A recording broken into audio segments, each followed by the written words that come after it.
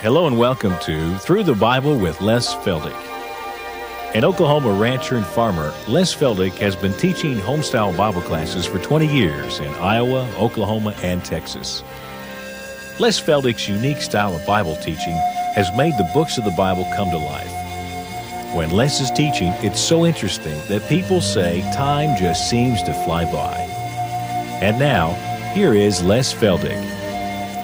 And again, it's good to see everybody back, and I'd like to have you in the studio audience be turning to 2 Thessalonians chapter 2. And again, we want to welcome our television audience, and for you as well, take your Bible and turn with us to these various references, because what I say doesn't mean a thing. You have to be able to see that it's what God's Word says.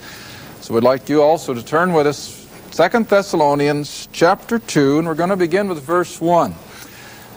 Now, for just a little recap of our last program, I hope I didn't leave any questions unanswered, that the first resurrection of the just, of the believers of all ages, is really broken down into the three categories as indicated by Israel's harvest of grain. And that is that first there was the first fruits, which of course was epitomized by Christ and those that came out of the graves in Matthew 27. We had the main harvest, which came from the church age and the great resurrection day at the rapture, or the trumpet sound when Christ shall leave heaven and meet us in the air. And then the Old Testament believers, as well as the tribulation believers who will have been martyred and died, seemingly are represented by the gleanings and the corners that were left in the Jewish harvest. And they will be resurrected shortly after the kingdom has begun. And then I hardly had time at the end to really explain, but you see, this is why we have that picture in the parables and also in the Old Testament, that the Jewish believers will be the guests at the wedding feast. Now, I won't take time to look at it, but if you want to go back on your own, you can pick that up in Psalms, I think chapter 45, and it's also alluded to throughout the Song of Solomon. A lot of people don't understand the Song of Solomon as being so typical of Christ and his bride, the church. Now, since on our timeline we're coming to that next event, the church age will have ended with the rapture, and then we know that the tribulation will be ushered in next, that 7 years that is now not associated with the church. The church age has ended, it's gone, but instead we'll be coming back to God's dealing with the Jew once again as he was up here. I'll never forget a lady in one of my classes, all of a sudden, she just happened to see it and she exclaimed, in other words, God's going to pick up with the Jew where he left off. And I said, you hit the nail on the head. Now, he has taken this Old Testament program, as we saw back in Psalms chapter 2. It stopped. God's time clock stopped when he turned to the Gentiles with the gospel of grace. When that has ended, grace and law cannot mix, remember. And Israel is going to have the temple. She's going to go back under the law. And if ever I have any argument that we will not go into the tribulation, it's that one purpose right there. You cannot mix law and grace, so that grace cannot go into the Jewish economy as it will pick up again in the 7-year tribulation. It has to be removed so that they cannot be mixed. Now then, in Thessalonians chapter 2, Paul is coming as close to prophecy, if you want to call it that, as he does in any portion of his writings. And he is introducing us to this 7-year period of time, which Jesus in Matthew 24 called the time of tribulation, and also in other portions of Scripture.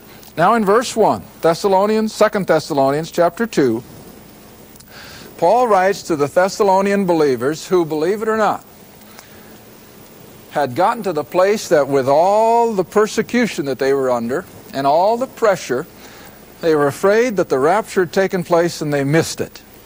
And so Paul had to quickly come back with 2 Thessalonians and reassure them that they hadn't missed the rapture, that yes, things are going to get tough, but it wasn't their situation. So he says, now we beseech you, brethren, by the coming of our Lord Jesus Christ, and by our gathering together unto him. Now, do you see how that little bunch of words sets that completely apart from the second coming? See, at the second coming, Christ won't be gathering people unto himself. He's coming. But here Paul is referring to an act of Christ where he's going to gather his own to himself. And that's the rapture, see? All right, that you be not soon shaken in mind or troubled. In other words, Paul is setting their mind at ease that they haven't missed the rapture, and he's going to give them points to look for so that they'll know that they haven't missed it. That you be not soon shaken in mind or troubled, neither by spirit, nor by word, nor by letter as from us, as that the day of Christ is at hand. Now maybe here is again time to stop and define. The day of Christ is referring to that outcalling of the church. That's the day of Christ, the rapture. The day of the Lord, the day of Jehovah, the day of God, that is this period of time including the tribulation and into the second coming and the setting up of the kingdom. That's all referred to then as the day of the Lord, the day of God, and so forth. But the day of Christ is that time when Christ will call the body of Christ unto himself. Now verse 3. Let no man deceive you by any means. For that day, that is the day of Christ, the calling out of the body, shall not come except there come a falling away first. Now that word in the Greek is apostasia, from which we get the word apostasy. Now I'm afraid too many Christians, churchgoers and members, do not know what apostasy is. I can remember when I was young, I thought it had something to do with the apostles, believe it or not. But I wouldn't doubt that a lot of other people think the same thing because it is so close in its pronunciation. But apostasy is that turning away from the revealed truth of the Word of God. Now, isn't that exactly where we are today? The churches, for the most part, have apostatized. They have turned their backs on the basic truths of Scripture. And this is why all the false teachings are having such a free run in so many of our mainline denominations. And this is why so many theologians and pastors and preachers are denying the virgin birth. They are denying the literal, physical, visible resurrection of Christ as just so much mythology. Why? They've apostatized. They have turned their backs on the revealed truth of the Word of God. We're in it. So now then, what does that tell you and I? We can be expecting the day of Christ at any time because the apostasy has now come about. All right? There shall come a falling away first, or an apostasy. Now, there's also a second definition of apostasia here. In other places in our New Testament, it is actually translated departure. See? And a person departing from one place to go to another. So you might say that within verse 3, you not only have the apostasia of Christendom turning its back upon the truth of the Word of God, but also the departure of the Christian himself. We're going to be taken out. All right. And then, as soon as the apostasy has come on the scene, there shall be the revealing of who? That man of sin who will be revealed, the son of perdition. And who is that? The Antichrist. The Antichrist will be revealed, I think, immediately. Now, not maybe within an hour or two, but a relatively short period of time between the rapture, the outcalling of the church, and this great world political leader who is going to come on the scene. A very charismatic type individual. The book of Daniel says he's going to come in with flatteries. He's going to come in promising peace and prosperity. He's going to come on the scene telling the world's population that he's got the answer to all their problems And don't you know the world is looking for that kind of a person tonight? Oh, the world has got problems that they don't know which way to turn. But when this fellow comes on the scene, he's going to seemingly have all the answers. And the world will fall at his feet. I remember right after World War II, when Europe was in a shambles, and before the Marshall Plan had really started taking a hold, one of the European leaders, he was a general, a Belgian general, I just can't think of his name right now, it'll come to me after a bit.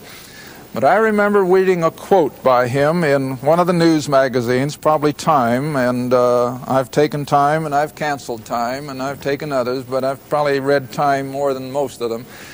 But he was quoted as saying in 1945 that what the world needs is a strong leader.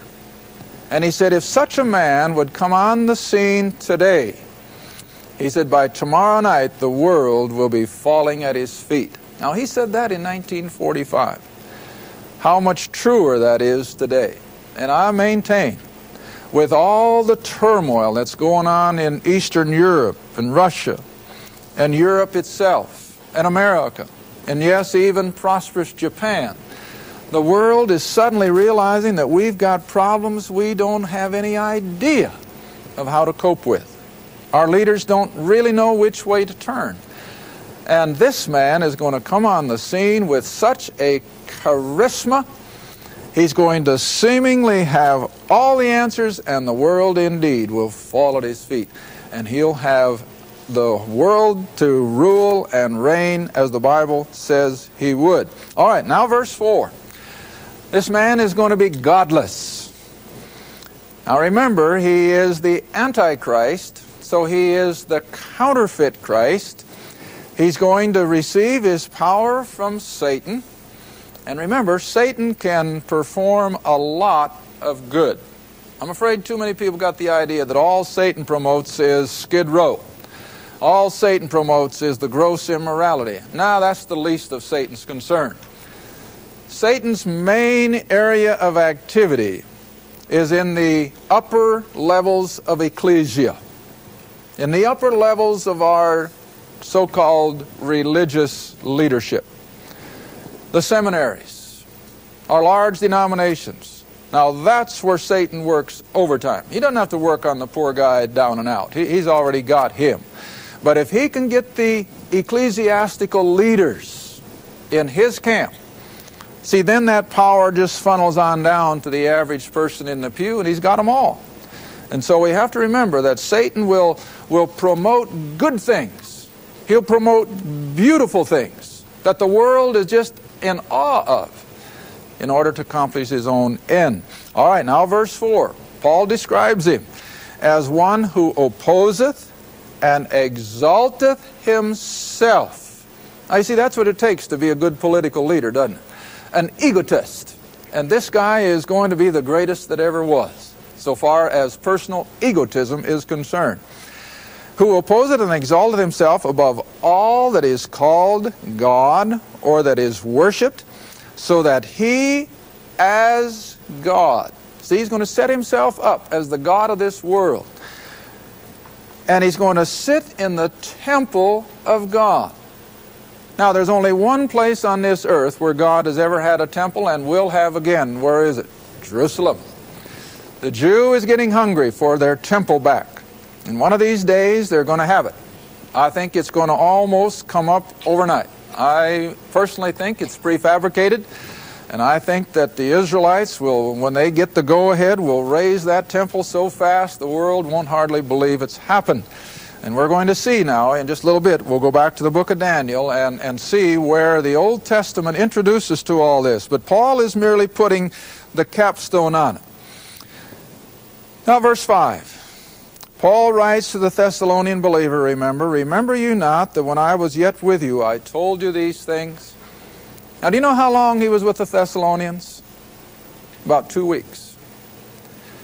Saw them converted out of paganism, taught them the doctrines of grace, and even, evidently, took the time to teach them end-time things. I remember many years ago, I only had one person who ever brought it up. But as soon as he said it, I thought of this verse. And he said, well, Les, he said, I'm not concerned about end time, because he said, God will probably take care of it in His own way, and it doesn't make any difference if I know what's going to happen or how it's going to happen, so what? And I said, now wait a minute. If Paul took the time way back there in about 55 A.D., if Paul in 55 A.D. took the time with new converts out of paganism to teach them things concerning the end of our church age, then don't you think it's good that you and I know it when we are actually in it? Absolutely we have to know these things, and we have to know what the Scripture teaches so that we know what to look for. You remember what we read in Daniel last week? Oh, the wicked shall do wickedly, but the wise shall what? Understand.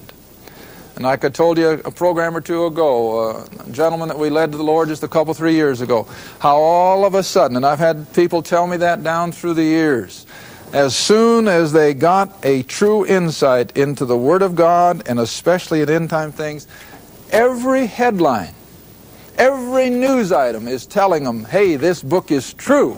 It's all coming as God said it would. All right, now then, verse 6. And now you know that He withholdeth, that He might be revealed in His time.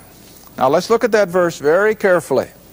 Now you know, Paul says, what is in the King James, but actually I think it should be a personal pronoun. And now you know that He withholdeth, that He might be revealed in His time. Now we got to pick that verse apart. We've got two personalities involved here. We've got one personality that has to put the brakes on things so that the other personality won't come in and do his work before the appointed time. Do you see that? Now He, read it again, He who withholdeth, or is holding back, that He, the other person, might be revealed in His time and not ahead of it. Because see, God is a stickler for His own timetable. Now for the last 1900 and some years, I've always taught that God's time clock has what? It's stopped. But as soon as the church is taken out of the way, God's time clock kicks back in gear, and it's going to be right on schedule. See?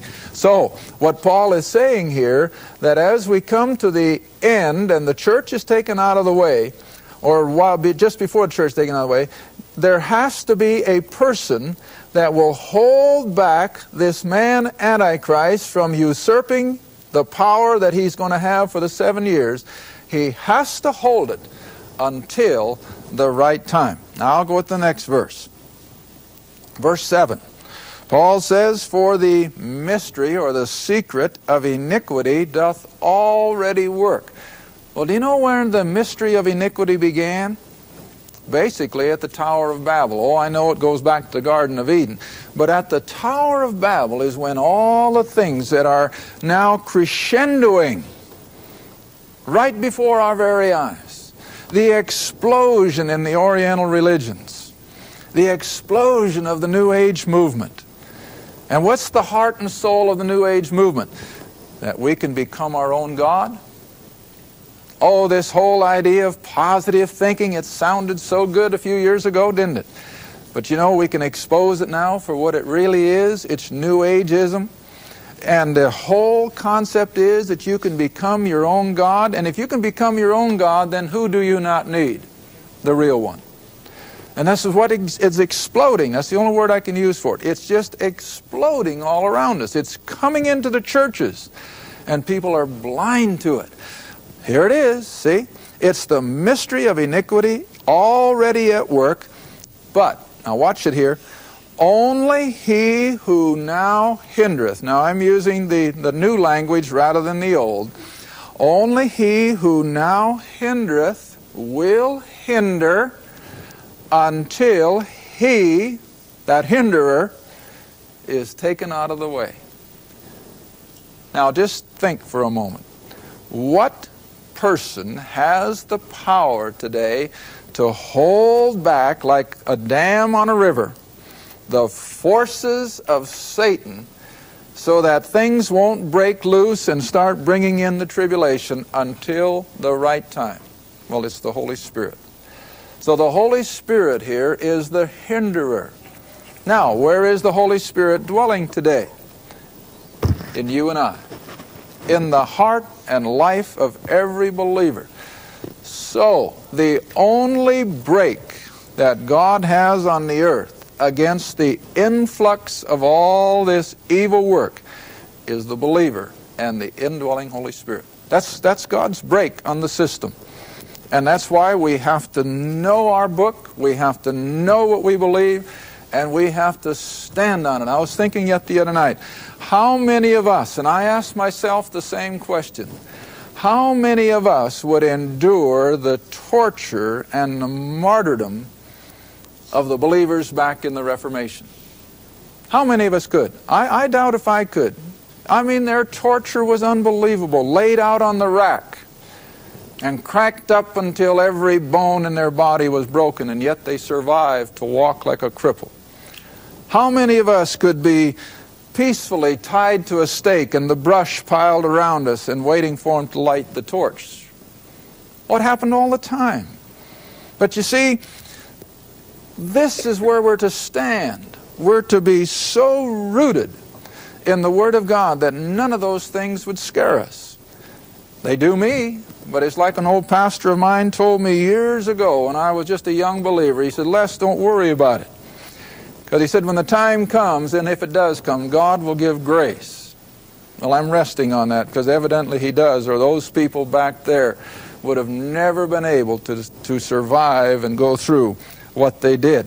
All right, so the Holy Spirit dwelling in the lives of the believers are like a dam in the river to hold back this flood of iniquity. And then, when He's taken out of the way, just like lifting that dam out of the river, verse 8, and then, see? And then shall that wicked, and for clarification, and maybe newer translations have got it, just add the word one. I don't think you'll do any violence to Scripture. And then shall that wicked one, the Antichrist, be revealed. Now the comma skips you 7 years to the end, whom the Lord shall consume with the spirit of His mouth and shall destroy with the brightness of His coming. In other words, that's when the Antichrist will meet his doom. But he's going to have 7 years. Now then, I'm betwixt and between. I wanted to go back to Daniel, and I think I will. Go back to Daniel chapter 9, and if we have time, we'll finish those verses down through verse 12. But in order to validate this 7-year period of time as definitely in our future, not our future, we're going to be gone, but in the future of the planet, you have to go back to Daniel chapter 9. And again, we may run out of time. For those of you on television, we'll just wind it up and we'll pick right up again for you next week. Like some of you have complained, it's a long time between programs, but that's just the way it is, and we can't help that. And maybe this is a good time to interject for any of you interested out in television in our classes around the area. For the Tulsa people who are in driving range of Tulsa, contact the number I've put on the board, 299-9955, and you'll be able to find out where we're meeting and what time and so forth. And for those of you in other areas of the state, if you'd like to be part of our classes, just call us on our 800 number. It's toll-free, and that number comes into our own home now, so we'll be answering the phone ourselves if you're interested. All right, Daniel chapter 9. Verse 24, where Daniel writes concerning the nation of Israel that 70 weeks are determined upon thy people. Now the word weeks here is used as we would use dozen. If I would say so many dozen, what would you automatically do? Well, you would multiply it by 12. Now a week is always 7, and so 70 weeks of years, and not a lot of the new translations have already calculated it for you, and what have they got? 490 years. 490 years are determined upon thy people, Daniel's people. And who are Daniel's people? The Jew, Israel. And upon thy holy city, Jerusalem, to finish the transgression, to make an end of sins, and to make reconciliation for iniquity. Now that all took place when? When Christ died on the cross, see? And you remember several weeks ago, this was one of the verses that we split with a parenthesis and a dash, because the next part of this verse is still future. It didn't happen at Christ's first coming, and that is to bring in everlasting righteousness, seal up the vision and the prophecy, and to anoint the most holy. That hasn't happened yet. It will when he returns and sets up his kingdom, but it didn't at his first coming. And then you come down through these next verses, and we haven't got the time to break it down, but what you really figure out here, and take your time with a pencil and paper, that even though 490 years were in God's timetable back here for the nation of Israel, leading up to the rejection of the Messiah, would only total 483 years, which means that there's 7 years left that were not fulfilled at Christ's first coming. Now, chronologers and archaeologists have teamed up, and they have actually found the decree that Daniel mentions here that gave the Jew permission to go back after their temple had been destroyed by Nebuchadnezzar. They have found that decree. It was dated, and from that date, I think it was March 14th, 445 BC, up until Palm Sunday, was exactly 483 years. That was fulfilled. But the prophecy said 490 years.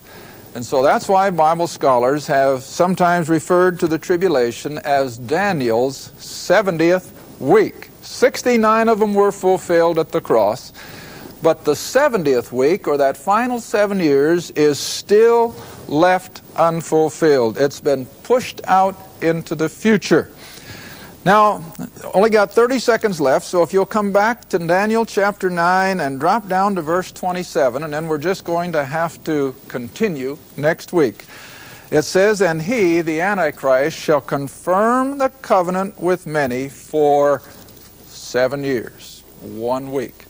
Now, there is the triggering mechanism for the tribulation. Thank you for watching Through the Bible with Les Feldick, a weekly Bible study.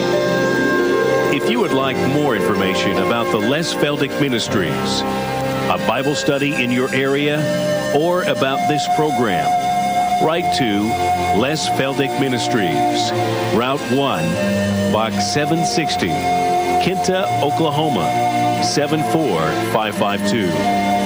That's Route 1, Box 760, Kinta, Oklahoma, 74552.